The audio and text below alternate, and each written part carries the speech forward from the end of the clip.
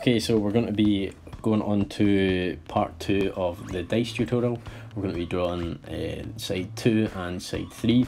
This will follow similar steps to part 1, where we drew a circle, we dimensioned it into place, we dimensioned the circle, and we cut it, but there'll just be a few wee differences. So I'm going to start my sketch, as always, when I'm going to be starting a new feature on Inventor. I want to start drawing it in 2D first, and then I can use my 3D commands to make it 3D. So I've just drawn my 2 circles there with a circle tool. Doesn't really matter where I'm putting them, but I want them roughly to be in place.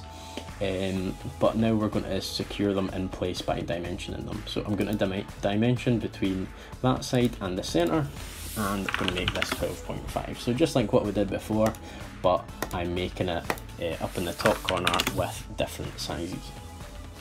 Now when I'm doing that, I'm just clicking the edge once, and then I'm clicking the center, and then I'm moving my mouse out to the right hand side, and I'm clicking again, and then typing in the size.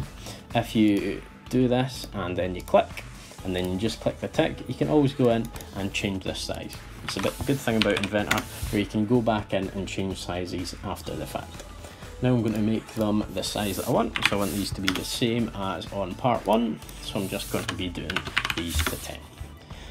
And that's that. Once you've finished everything that you want to sketch in 2D, then you can go to extrude, or you can finish sketch and then you can go to extrude, or whatever other tool you're using, and then you can make it 3D. So I'm going to want to select the faces that I want to extrude, and as you can see, it sort of highlights the other areas that you could click. So I could have clicked this, but this isn't quite what I want. This would be adding size to it, and this is just a rectangle, so I want to be adding the squares.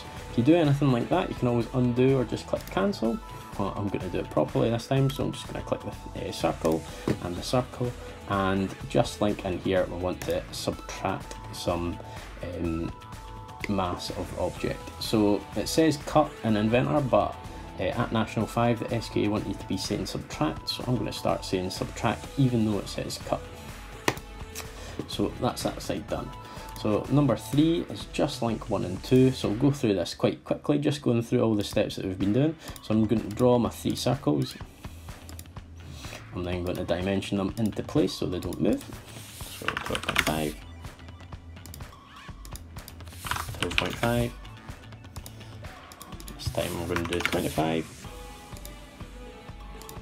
so that's right in the center.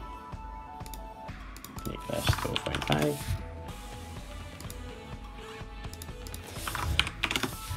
and 12.5. So it is a lot of just the same thing. In the next videos we're going to be looking at using mirror and rectangular pattern, so some of these steps will be a wee bit quicker. So once I've got that, I've had a wee check and I'm happy with how it all looks. I'm going to finish sketch, extrude, I'm going to click the 3 circles, and I'm just going to subtract it again. So there we go, very similar to the first 2 faces, following the same steps. There's no new tools there, but it's good to just keep practicing, to keep doing them, using them tools and using them processes so that it becomes second nature. So in the next video, as I said earlier, we'll be looking at doing mirror and rectangular pattern. So we'll be doing the 4 face in the next video, or we'll be using the rectangular pattern tool. So click onto that video if you need that. Thanks.